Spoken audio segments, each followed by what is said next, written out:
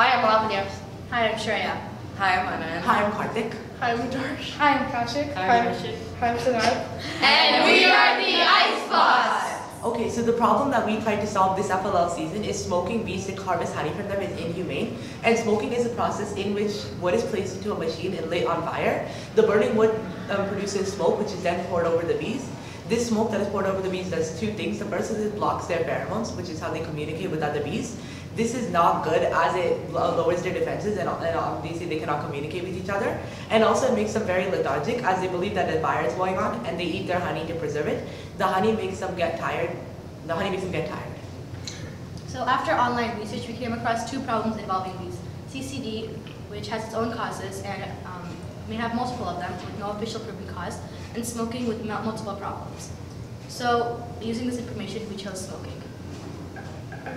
So our mission was during the span of the FLL season to create a non-intrusive beehive system that removes this process of smoking.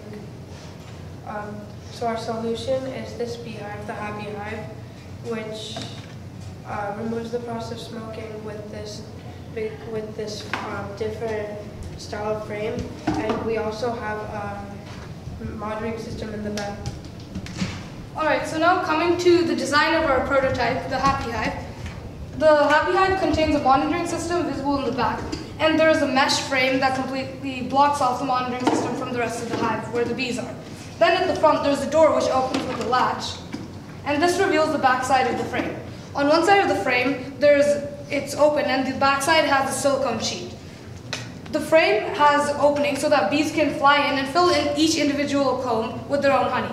Then when they're done, they cap it off with their own wax. When a beekeeper wants to harvest honey from the hive, they can simply peel off the dew lock attaching the surface of the silicone to the frame, and it will expose the backside of the frame, allowing the honey to flow out. Because in the frame, honey is actually a lot less viscous than it is in a jar. The honey will flow down this metal sheet and into a jar at the bottom. Typically, beekeepers have to take the frame out of the hive and spin in a centrifuge to harvest honey. By never having to remove the frame in the first place, the process of smoking is completely eliminated. So right now, if a beekeeper wants to check up on the bees or get honey, they have to go through this tedious process of smoking. In an effort to solve this, we've implemented a monitoring system which contains a temperature sensor and a microphone. So what the temperature sensor does is it measures the ambient temperature of the hive. This temperature is then compared with a graph of real-life data from a beehive that is healthy. So then it'll send that data back to the beekeeper so they can check on the smartphone or their laptop whether the hive is doing well or not. What the microphone does is it takes the audio from the bees and then compares that audio to certain sound signatures that occur when the bees do something in the hive. For example, if the queen bee flies out of the hive, there will be a certain unique sound that comes out from the bees. These sound signatures tell the beekeeper exactly what is going on and will show up on their smartphone. So over here we have two graphs based off of real data. And the first one is a temperature graph shown in Celsius, and the second one is the amount of bees inside a hive measured in pounds. So the first correlation we see is between the time of day and the number of bees inside a hive. So at the beginning of the day, since the bees go out to pollinate, which is why the temperature drops, and at the end of the day it spikes because they all come back in to conserve heat. This can also be shown more specifically in this graph, where at 8:30 it's at max weight.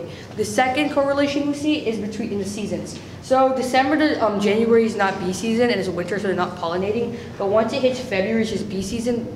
As you can see, there are many drastic changes where bees come in and out of the hive. So we shared this with the three beekeepers, Stefan Carpentier, Mark Patterson, and Corey Majeweski. We also shared this with our Science Olympiad team and our mentoring team, the FRC Fireball, another neighboring team, the FLL Junior Fireball, and lastly, a teacher who's from a background in a beekeeping family. And so in conclusion, we were successfully able to design and build our version of our beehive, our Happy Hive. And our Happy Hive successfully eliminates the process of smoking and benefits both the beekeepers and bees. And during the span of our FLL season, we learned a lot about bees' role in the ecosystem, the beekeepers' feelings towards the bees, and the process of collecting honey. And we also got a lot of good feedback based on our Happy Hive and even implemented our monitoring system. Lastly, we had lots of fun. Yay! Live happy, be happy! The Happy Hive.